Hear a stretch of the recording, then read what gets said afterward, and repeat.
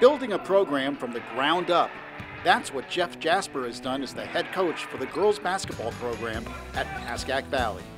As the only coach to walk the sidelines during the 40-year existence of girls basketball in Hillsdale, Jasper has stayed humble and remembers what led him to coaching.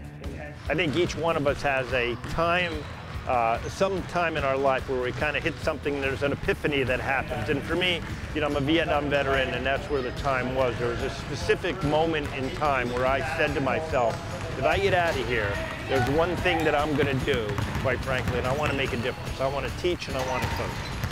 32 first-team All-County players and 30 straight league titles.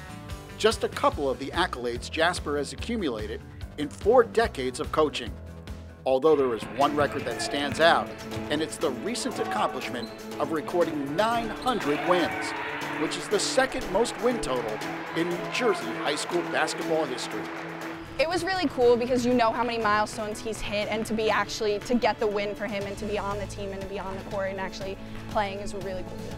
When I think of it in the context that in New Jersey only one other coach has crossed this milestone, and that's the great Bob Hurley.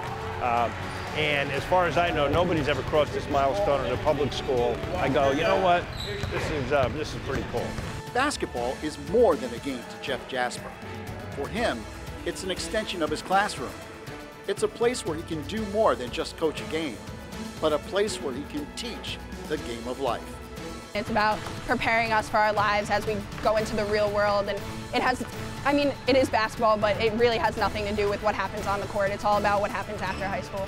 I never really see myself as a coach, but I do see myself as a teacher. I like to feel that I'm a teacher of the game. This has just been a great melting pot of everything for me. So I think that's where it stands. Well, I know you still have the passion. Going for 1,000 now? Well, I just like to, I just get through practice today.